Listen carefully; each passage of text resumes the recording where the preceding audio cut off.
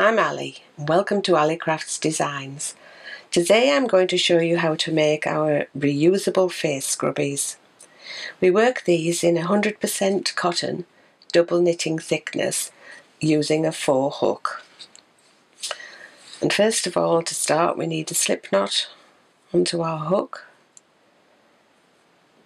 and chain 4.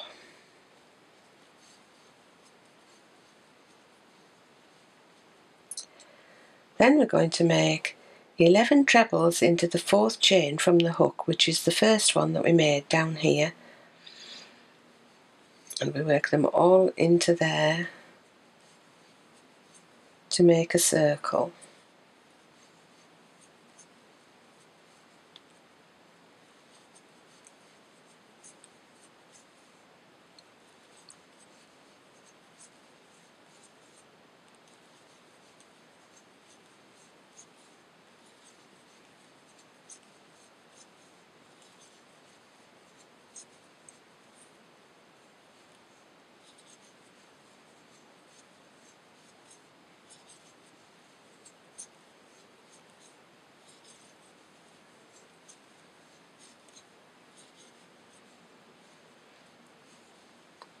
So that's 11, but the first chain that we made at the beginning, that's going to be the 12th stitch, so we count from there.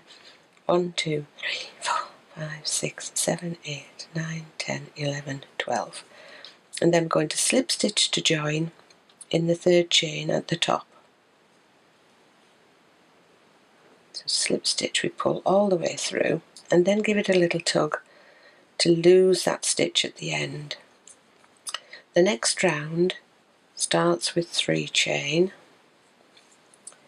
and then 1 treble into the same place at the base of the chain and 2 trebles into each stitch all the way around.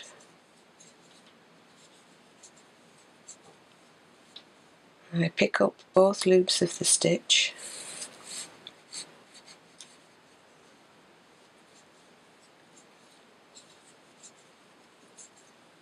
and continue all the way around. I've got another one that I started. I just pick that up. When you get all the way around, you slip stitch to join again in the 3rd chain, and then we're ready to start the 3rd round, which is 3 chain, 1 treble in the same place, 2 trebles in the next treble,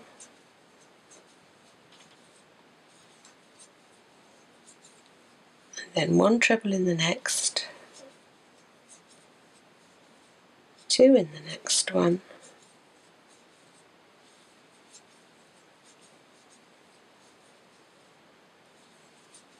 one in the next and 2 in the next, and you work that all the way around as well until you get to the end of that one. When you come to the last stitch, you'll have ended up there and we've still got 1 stitch left,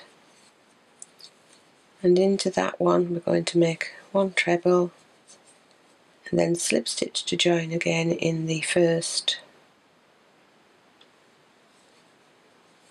chain of the 3, give it a tug, and we're ready to do the last round. We're going to work 1 slip stitch into each of the stitches all the way around. You pick up the 2 stitches of your treble and just pull through, so it's wrap round and pull through all the way around. Try not to do this too tightly.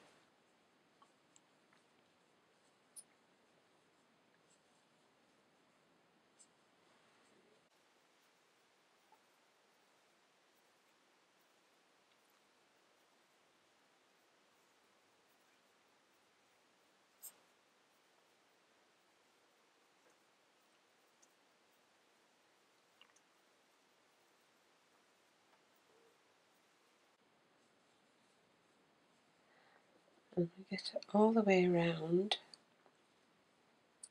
Slip stitch into your last stitch, cut the end of the yarn and pull it straight through. Thread your needle.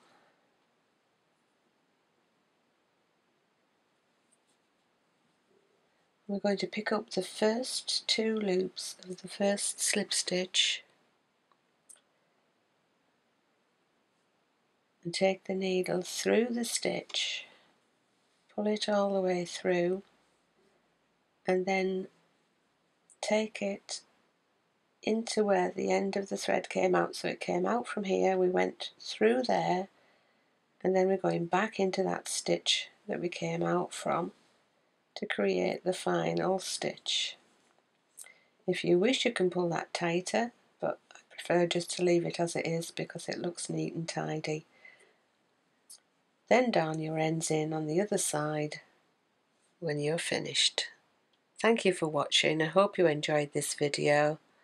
Bye.